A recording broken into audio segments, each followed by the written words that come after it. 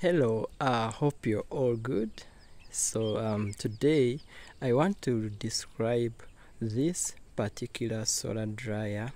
This solar dryer is for chicken droppings, and on the length, as you can see, it is 10 meters, and on the width it is 5 meters. So its capacity, depending on what you're drying, its maximum capacity would be around 6 tons. But it can also go the minimum of 1 ton or 2 tons, depending on what you are drying. So it is made up of wooden frames.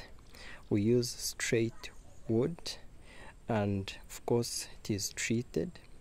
And right inside, where I'm taking you right now, we put black plastic sheets, and right at the entrance,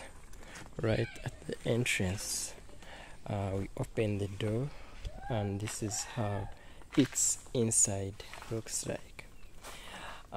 Its internal temperatures go between 30 to 70 degrees centigrade.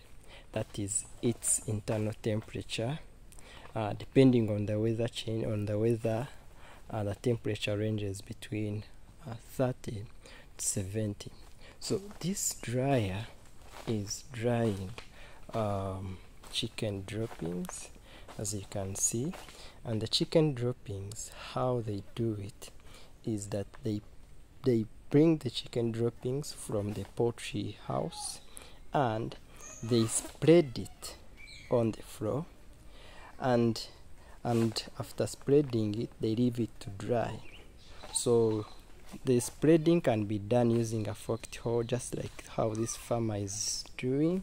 This is a forked hoe he's using, but other people can use rakes. The reason as to why we put the black polythene or the black plastic sheets is that we want to absorb as much heat as possible, and then this is radiated back into the space to ensure faster drying. So this is it, and as a Siri Kwanza Uganda, we continue to tell you that we are ready and able to serve whoever needs such kind of solar dryers to ease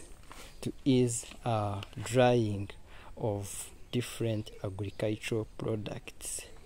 We will continue to assure you that we want to ensure quick, safe, and convenient drying process of all agricultural products, and we are ready to work with everyone. We love you.